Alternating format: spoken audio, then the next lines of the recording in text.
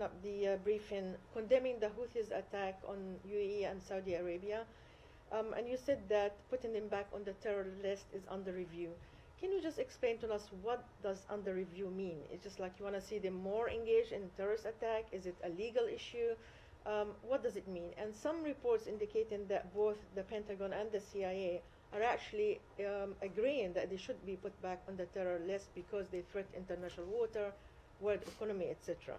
So what does under review mean? Under review just means that it's something that we are taking a close look at internally within the U.S. government to determine what would best serve our national security interests, what would best serve our desire to be a partner to Saudi Arabia, to the UAE, to other countries that are threatened by these Houthi attacks.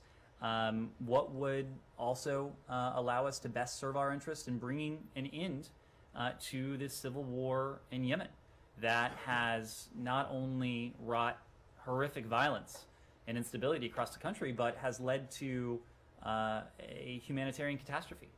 If I recall, there were more than 16 million Yemenis who are suffering from food insecurity.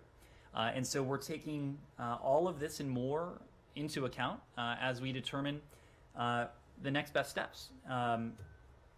We will continue to work with our allies and partners in the region, especially to promote accountability for the Houthis, for those Houthi leaders that have been behind these terrorist attacks. We have done this in recent weeks and recent months using a variety of tools, including sanctions.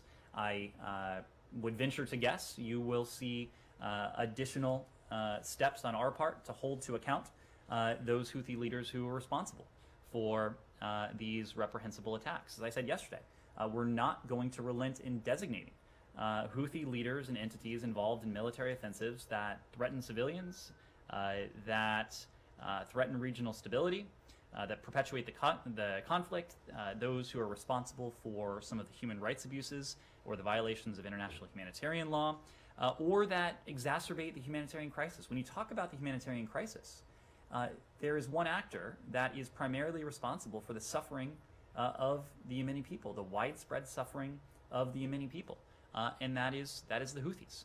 So we are using every appropriate tool, and we will continue to use every appropriate tool to hold the Houthis to account.